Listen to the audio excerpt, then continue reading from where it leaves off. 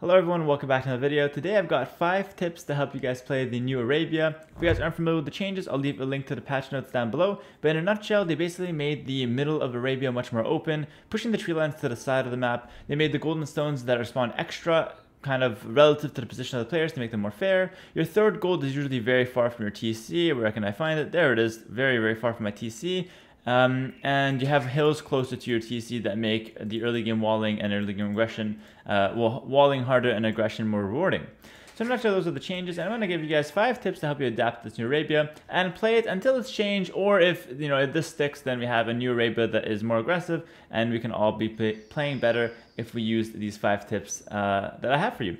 So the first tip that I have after playing a few games on this new Arabia, maybe a few dozen games I should say, is that you shouldn't aim to full wall every single game.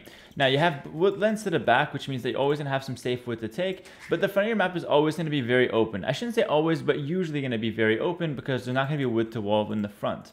So I would recommend that you wall towards your TC if you can. As you can see from this woodland to the TC is a much better distance than trying to go all the way around and try to secure all my map that way. So just from the woodlands towards the TC is a really good habit. And also you can easily just go with like a little woodland wall. Like if you take a lumber camp here, a few palisades around the lumber camp can keep those villagers safe. And walling in resources can be a really good approach to the early game as well. So first tip is, instead of looking to full wall every game, look to just wall towards the TC and maybe towards the edge of the map, or simply just wall your resources in and secure yourself the early game that way. My second tip is to alter the strategies you usually go for. Now, Drush FC is still possible in some generations, but you really have to have a good map to be able to, go ahead with the Drush FC against a pretty competent opponent, because usually players will punish that and go very aggressive if you're playing open and trying to go for a fast castle after a simple Drush. So Drush FC, while possible, I recommend to not rely on it too much and only do it when you have a good map, and instead try strategies like men-at-arms or scouts that could help secure the early game and give you a little bit more presence on the map. So the third strategy is for the mid game. Now in the mid game, usually what happens is you try to take control of the hills, which is definitely still possible, but what my recommendation for the mid game is simply to get more vision and see if your opponent is going to be coming to build on your big hills. In this case, I've got a hill here and a hill here, and if you think about the standard game, if I build towards my TC and try to wall it that way, I might not know what's going on these two massive hills, and it's very, very dangerous that they get some siege shop and start like mangonelling my TC or taking out my buildings from a hill. So my best advice for the mid game is simply to get some vision on the key hills, not only in the middle of the map, but also the ones very close to TC. I should say, more importantly, the ones very close to TC, because those are going to be very, very important to secure. On the same coin though, or the other side of the coin I should say, you can also look for your opponent's hills and try to take advantage of those ones with forward siege. So this helps defensively and offensively. If you find a hill that's close to your opponent, try to take advantage of it in the mid game, and if you've got a hill, try to get some vision on it, or at least some presence on it, to not let your opponent get it for free.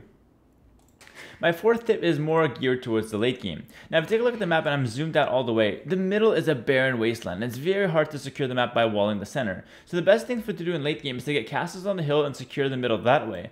But then the sides are very easy to wall because there's usually multiple woodlands on the side, since we pushed the woodlands from the center onto the sides. So I highly recommend stonewalling the sides in late game, and even like when you're on the way up to Imperial Age, to prevent raidings from happening. And you can even combine that with a wall down the center in some cases, combined with a couple castles in the center to secure that middle position. Keep your army in the center, stonewall the sides, and that's a really good way to play late game. And it's pretty much always possible because of how many woodlands you have. Both players can definitely get away with walling the sides here, and it's very, very easy to accomplish. Can be done almost every game in late game. And my fifth and final tip for you guys is to play aggressive. This new Arabia is much more open, and it's much more rewarding to those who attack and get control of their opponent's base. I still think full walling and playing defensive has its place in this meta and with this new Arabia, but I think playing aggressive just rewards you much more these days.